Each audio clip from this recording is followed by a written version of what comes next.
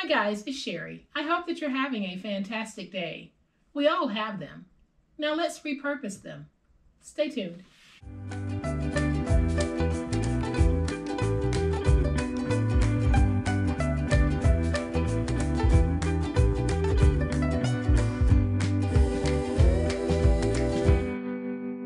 Y'all, what is this craziness going on my desk? These are all boxes that were delivered to my house over the past 2 days. One of these boxes, and I believe it was this one, only had a set of marker pens inside. That is all that was in this large box. And that's typical of a lot of the boxes that I will receive and that you will receive. And I'll think, why is this large box on my porch? I only ordered a few pairs of socks. And lo and behold, I'll open this large box to find yet another box. And inside of the box that's inside of the box are some socks. And so I had all of these boxes and I was getting ready to break them down for recycling. And I thought, what a waste. I craft a lot with chipboard, but not everyone has chipboard. But sometimes you want to make something really nice. Well, today I am going to show you something awesome that you're able to make with boxes like this. And here's what I'm talking about. I took one of my boxes and deconstructed it and covered it in some self-stick wallpaper and turned it into something very, very useful. Because now you can take this box and use it as storage anywhere in your home or in your craft space. And if you happen to be in the process of redoing your craft space, you can now take these boxes and get a very well coordinated look for your new craft space without breaking the bank. So this is what we're going to take one of those boxes and turn it into. So y'all know what time it is. It's time to make it. All right, y'all, here's a closer look at what used to be an Amazon shipping box. I took it, covered it, and turned it into a beautifully decorated piece of storage for your office or your craft space. And I'm just going to give you the overhead view so that you can see just how gorgeous this is. And y'all, this is so sturdy. So after we go through the process, go ahead and make these and stuff them because they are designed to hold a lot of weight. So what I did on this one is I did 2 sides to give you an idea of the various ways that we can decorate the front. So I put a handle on this side, and then on this side, I put a label holder. So if you wanted to make these without the handle so that you could stack them in the cabinet or sit them out on the desk and label them, then you have that option. So either way, you're going to have a beautiful piece for your craft space or your office. Now the box that I'm using here when finished measures 10 by 7 1/8.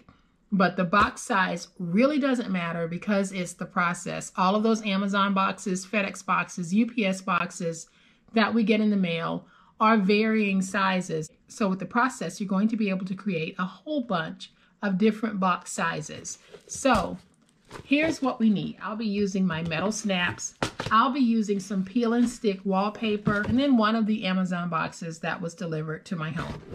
So the very first thing that I want to do is I want to take this box apart, and you'll see on the inside you have the construction tab on the inside of this box. Just very carefully start to remove that. And we're not removing it completely, we're just opening the box.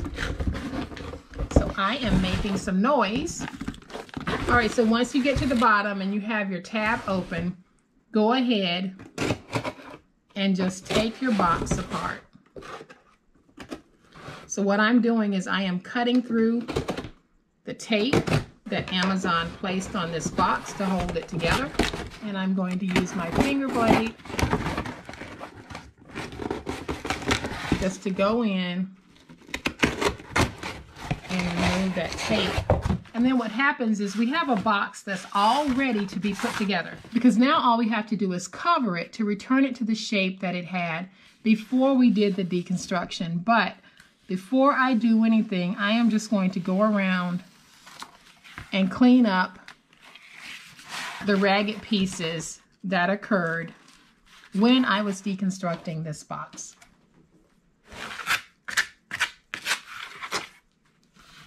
All right, y'all, so all I did was went around the outer perimeter of my box and I cleaned up any loose pieces that were hanging over. That's all we need to do. So now I'm going to take my mat and remove it from my desk, because I am going to need all of my working space for this part of the project. So what I've done is I've raised my camera, and hopefully you're going to be able to get a good view of what it is I'll be doing. So I am going to take my peel and stick wallpaper, and I'm going to pull off a piece that is going to be long enough to cover this. And then I'll take my scissors and I'm just going to cut through. And I'm going to peel away the backer from this peel and stick wallpaper. And guys, if you go online and do a search for peel and stick wallpaper, you will literally find tens of thousands of options available to you. So you don't have to settle for the peel and stick wallpaper that I might demonstrate on camera. There are so many other options available.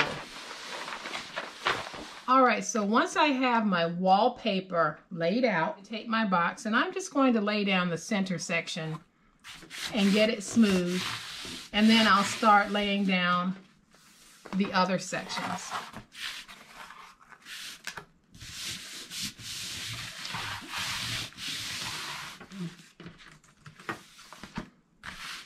And I'm not going to be able to have all of this in frame at the same time because it's such a large piece, guys, but I will try to have as much of the process in frame as I can. So now I'm going to bring my mat back in, and what I'm going to start doing, I'll have to do this in sections because it's so large, but I am simply going to go in between each one of these and cut the wallpaper. Then I'm going to take that wallpaper strip and just fold it up. And we will just keep doing this all the way across this bottom.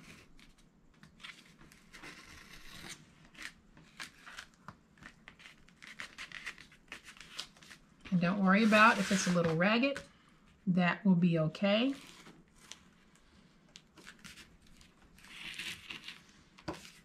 Let's pull this piece up.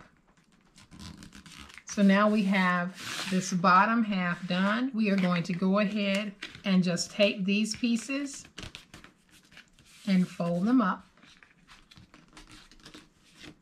And then when we get to the end here, we're going to angle. And then we can angle here. We can take this piece and fold it up.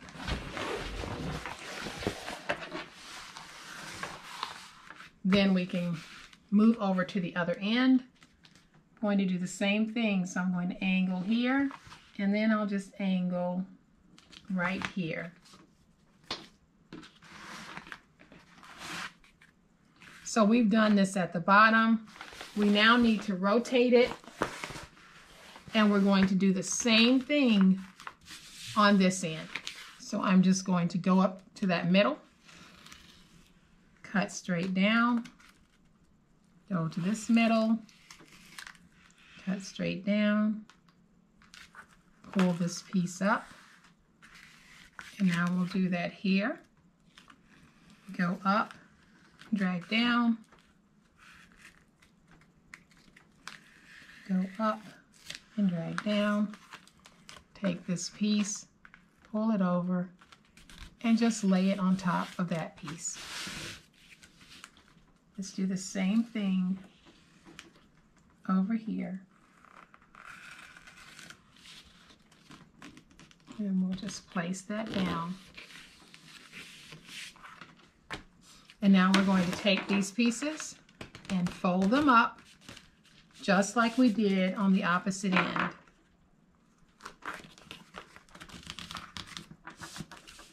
There are many, many ways to cover these boxes.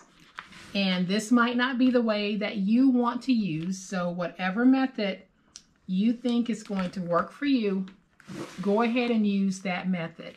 So here, I am just going to angle so that I can take this piece and fold it up. And then I'm going to go right in here and angle, take that little piece and fold it over. And then I'll angle right there and I'll angle right there.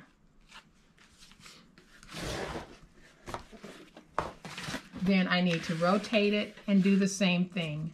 So I am just going to go into this corner here and drag down. Bring that piece and pull it over. And then I can angle here and here. I'll take this piece, pull it up. Go ahead and pull that piece up. And now we can take this piece on our tab and fold it over. So this would ordinarily be the glue flap on any box that we would be making from scratch. This time it's just going to be the connector tab on this particular box. So now on this end, we're simply going to angle here and here,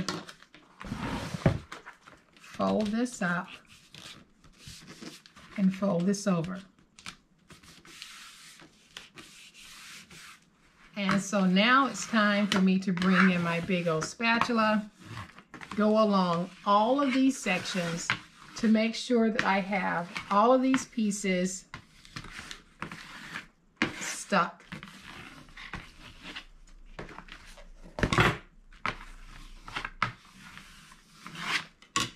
And again, I'll use my big old spatula to make sure everything is nice and stuck. And so now I'll take this, and when I decide to put it together, I'm going to fold these two tab pieces in first. Those would be my two smaller side tabs on a box I would be making. And then I can take this piece and bring it over, and we're going to take what would be the glue flap and just put it right there, and that is how we'll put it together when we're ready to put it together. So now the top and the bottom are the same on this box, so it really doesn't matter which end you want to define as your top or your bottom.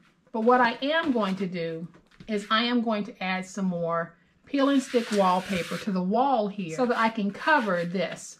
Now when I fold these over, it is going to cover a portion. So I really don't need to cut off a piece that is as tall as this, because when I do the fold over, I really am only wanting to cover this. And this will save you some wallpaper. So I am just going to put this down and just get a feel for where I need to cut. So all I did was place it in, got an imaginary fold, and now I'm just going to fold this and then I'll cut it.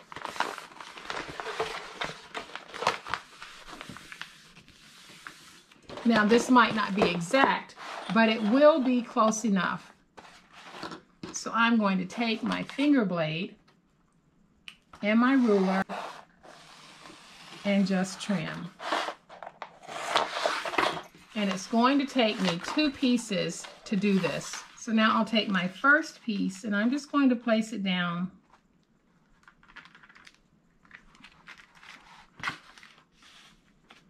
right here at the bottom. And you can see how that's going to be when I fold it over. So then I'll take my second piece. I'm just going to butt it up against this piece to kind of get an idea of how much I need to trim. And I'll just take this and I'm going to fold it over right there.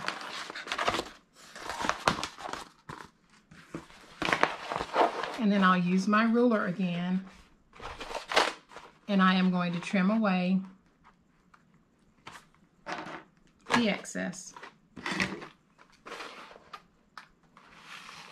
And now I'll take this piece And I'm just going to join it to this piece.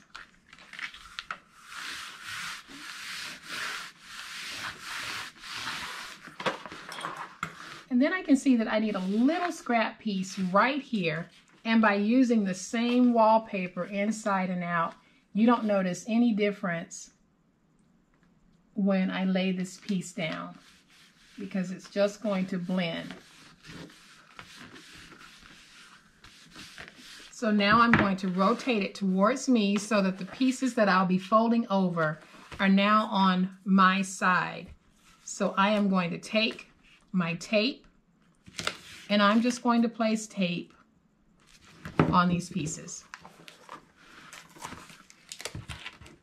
I have tried glue. The glue does not adhere well to the wallpaper. But if you have something else that you want to try, by all means, give it a try. I'm using tape, so I really can't comment on other things that you might have an idea of trying. All I can say is if you think it might work for you, give it a try. And I'll use my big old spatula to make sure that I have my tape nice and stuck.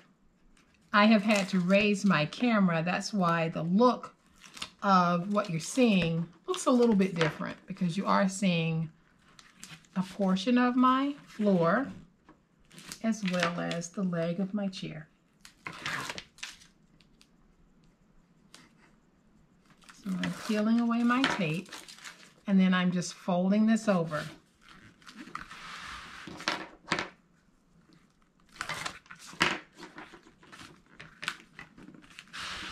And we'll do that final one.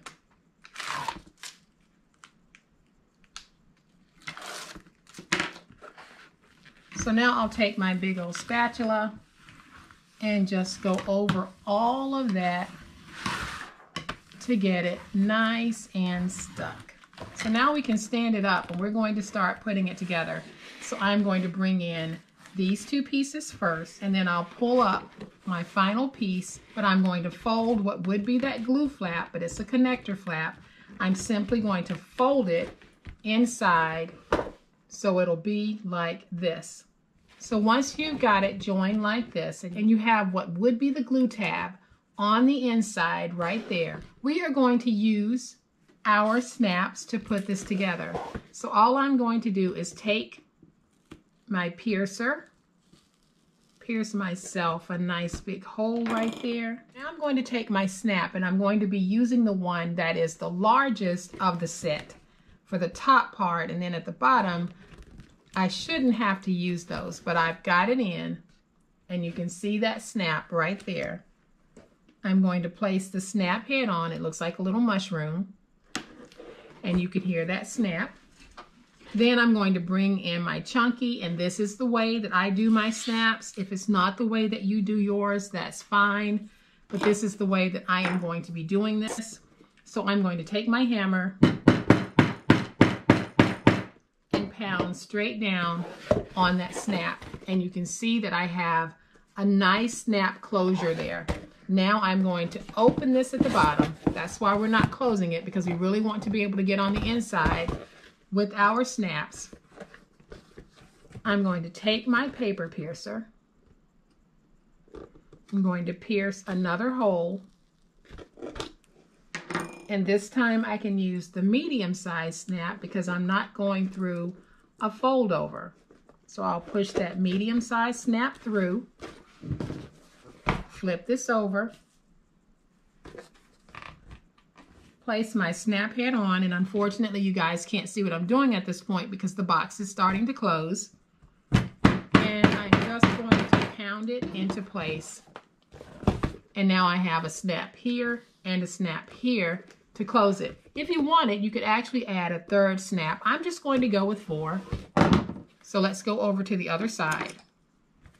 I'm going to take my paper piercer and pierce me a hole. And I'll use one of my larger snap prongs and put it through. Now I'll take a snap head and put it on, and you're able to see that in there right there. I'm going to take my chunky little hammer and just pound that into place. And you can see that this is really starting to take shape. So I am going to open this. I'll try to align these two, and I'm eyeballing it from a sitting position, so it's probably not going to be as even as it would if I was standing.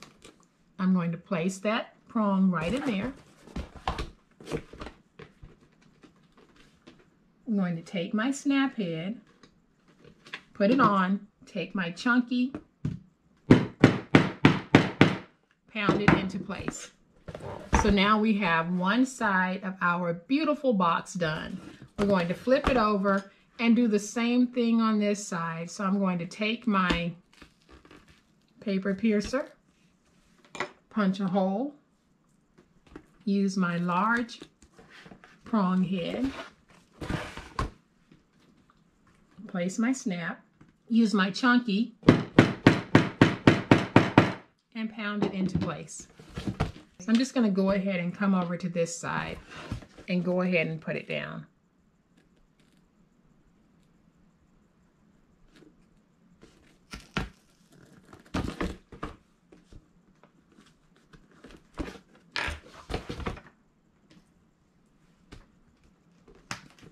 And now let's just use our chunky hammer and pound it into place. And there we have our two at the top. I'm going to go ahead and just punch my holes for the two at the bottom.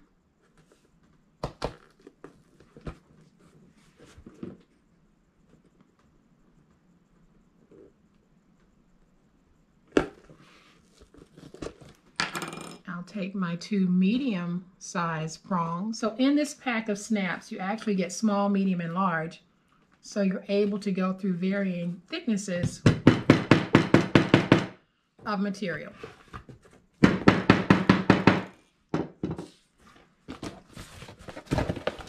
So now we have our beautiful box ready to be finished. So now I'm just going to stand it up, and I am going to place tape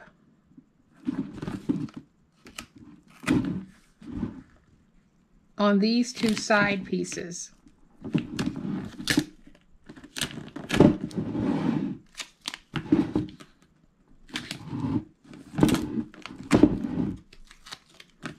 I don't know about you guys, but I'm loving the look of this. And this one is a different size from the first one that I made because it was a different size shipping box. So I'm going to open this and I'm going to go ahead and peel away my tape.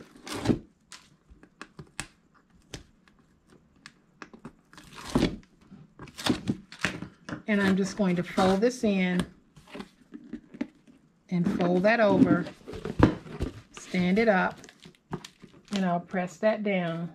So now we need to take our ruler and figure out just how wide this is. So that side was about 11 7/8, and this side is about 6 3/4. So what I'm going to do is I am going to take a piece of chipboard and I am going to cut it at about 6 5/8 by 12 to start. Now I'm using one of my old trimmers that has a very old blade in it, so I'm not ruining a new blade by cutting through that chipboard. And all I did was cut the chipboard with that blade to get a score that I can then go back with my finger blade and complete. So now that I have this cut, what I need to do is I'm going to take it to see if I can get it to fit on the inside this way and this way without forcing it in. Now it does fit on the inside 12-inch wise, but it appears to be too wide this way. So I am going to start by removing about 1/8 of an inch, or a little less than 1/8.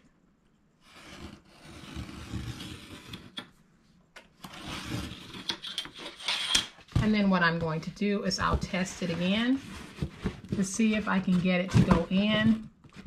And I think that I can, because once I get past this double thickness here at the top, it seems to be going in well at the bottom. So I am going to take my tape.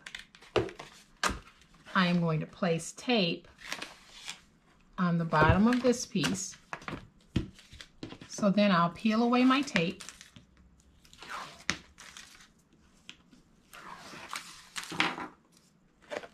So we can take this piece, and I'm just going to put it inside of my box by bringing it in and laying it down.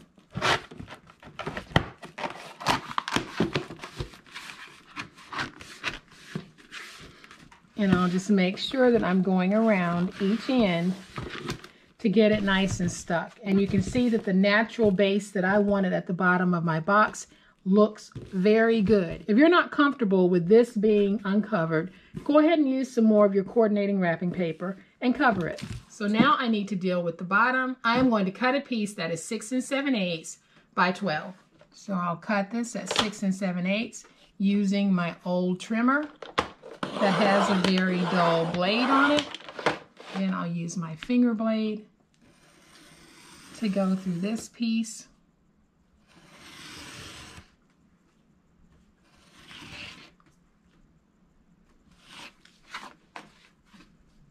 And guys, for your project, I really can't give you exact measurements because the box sizes that you'll be working with will be different from the box sizes that I'm working with. But this process will work for you as long as you have some wrapping paper or roll paper or wallpaper that is long enough and wide enough to cover that shipping box. So now what I'm going to do is I'm going to take this piece and place it down. I do know that it's going to be just a little bit shorter than I want, but that's okay. I'll be fine with that. So now I'm going to take this piece and I'll use some more of my wallpaper to cover it. So I peeled away the backer. I'm going to take this piece and just place it down. Then I'm going to use my finger blade to just go in and angle on all 4 sides of this.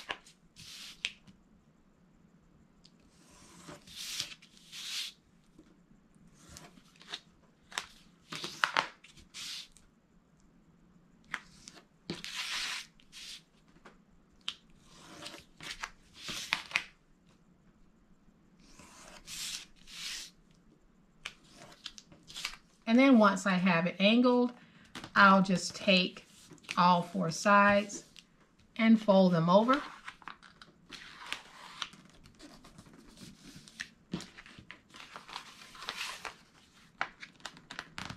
Pulling them very tight to make sure that I have a good fold over.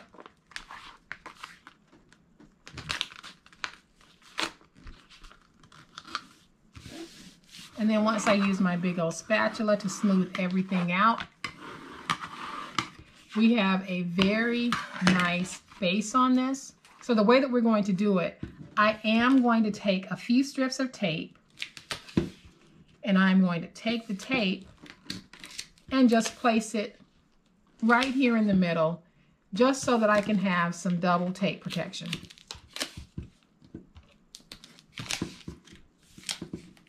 You don't have to use as much tape as I'm using. I just like to make sure that everything is going to stay put together. So then I'm going to take my tape. I am going to get as close to the edge as I possibly can when I'm placing it down.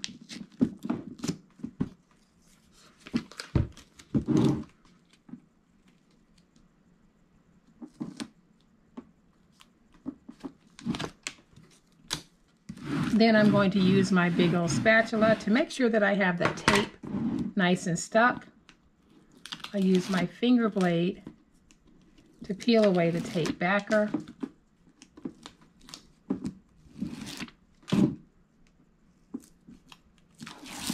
And then I'll peel away the tape backers from this piece. I already know that this end will be just a little short.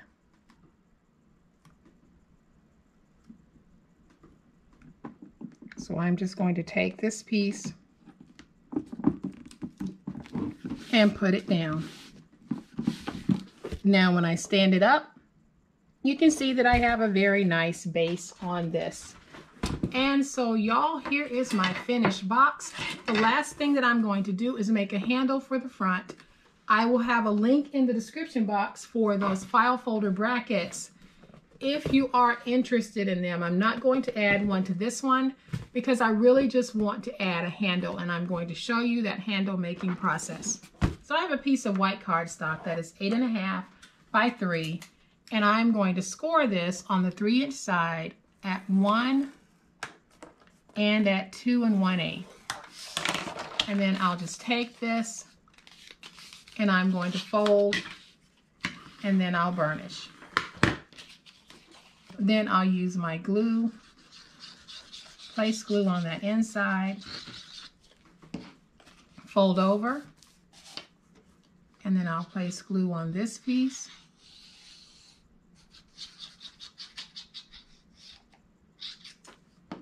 And fold over. And then I'll use my big old spatula to get that nice and stuck, and also to curl my paper. Then I'm going to use my scissors just to trim a little bit to give it a little shape.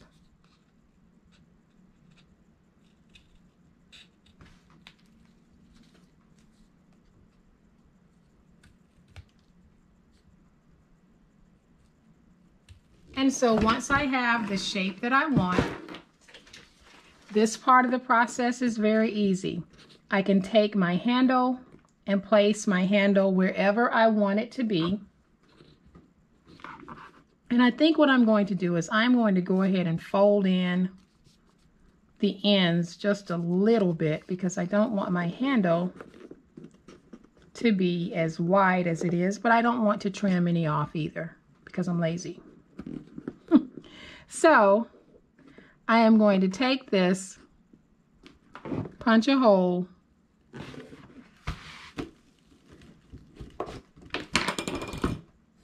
then I can take one of my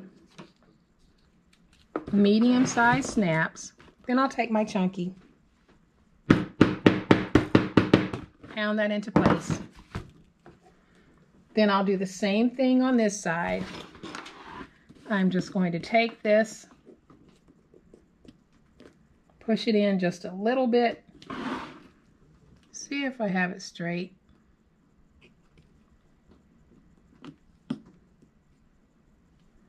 And then I'll punch my hole.